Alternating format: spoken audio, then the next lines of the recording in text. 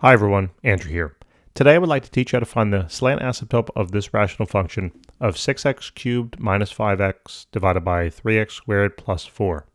Now it turns out whenever you have a rational function, which is just saying got some polynomial function being divided by some polynomial function, whenever the power of x, the highest power of x in the numerator, which is 3, is greater than the highest power of x that you have in your denominator, which is 2, it'll turn out that you'll always have a slant asymptote. All right. Now, it has to be 1, though, power greater, all right, because the function at the end has to be linear, and you'll see how this is going to work out. But in order to find the slant asymptote, what we do is we actually have to do this division, all right? I want to find out what the quotient is, and not necessarily its remainder, but I want to find what the meat of the quotient is, so to speak, all right?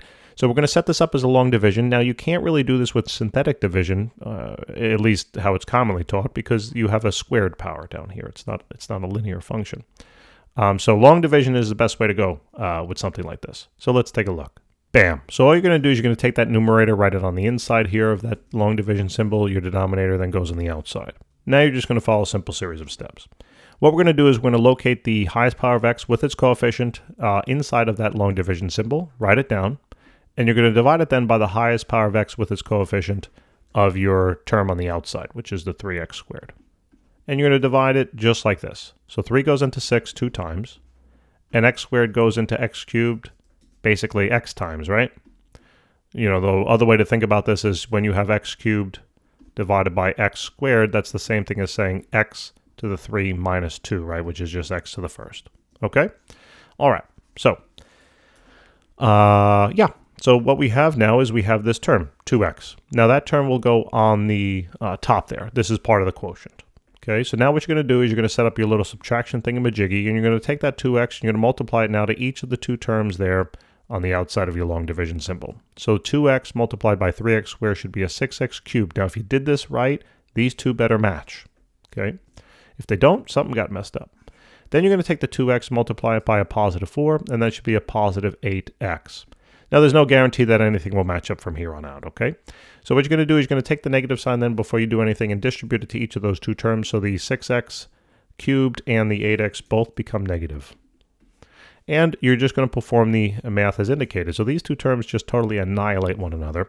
And then these terms will get added together, right? So you're going to have now a negative 18, what? Okay, I'm just learning addition. You're going to have negative 13x. Now, you're finished at this point. Whenever the power of x here, which is to the first, is less than the power of x out here, which is to the second, you're finished. All right? Now, this is basically going to be part of your remainder. So it would be minus then 13x divided by the whole, denominator there of 3x. And we have tens and tens of videos dedicated to just long division in general. All right? So this is it. Now, this is the remainder. I don't really care about that part. What I care about is the meat, so to speak, the non-remainder part, the 2x. And guess what this is? That's it. That's the slant asymptote. That's it. Problem over.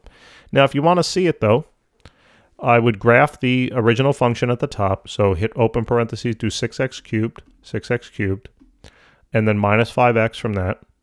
Close the parentheses, then divide it. Open the parentheses again. So you're going to have 3x squared plus 4. All right, close it. Make sure you got parentheses, otherwise it's not going to come out right. Now this thing looks a little funky. I'm going to zoom in a little bit. My window, yeah. So let me adjust the zoom a little bit more. Okay, let me adjust the zoom a little bit more. So I'm going to I'm going to extend this on down a little more, maybe negative 50. We'll go positive 50, and let's just see how that. Oh no, I think I just went backwards, right? That really wasn't a great move, Andrew. Let's leave it there. Now what you're going to do, okay, hopefully this will work. Now what you're going to do, I mean, I know it's going to work, but hopefully it visually we see it. Now graph your slant asymptote, all right, the 2x. So go 2x and now hit graph. And you kind of see how, it's not the best picture, but you kind of see how this function here in blue, which was the original, is approaching that red line. And you kind of see how the blue is going to be approaching that red line there. So I hope that it's not the best visual, but you kind of see how that slant asymptote is being approached. The slant asymptote is in red and the original function there is in blue. So anyway, not the best picture, but hopefully that kind of makes sense. Actually, I'm going to go to Zoom Standard. Let's just see if that works. And, well, my calculator froze. So that's all I got for you, I guess. Thanks for tuning in.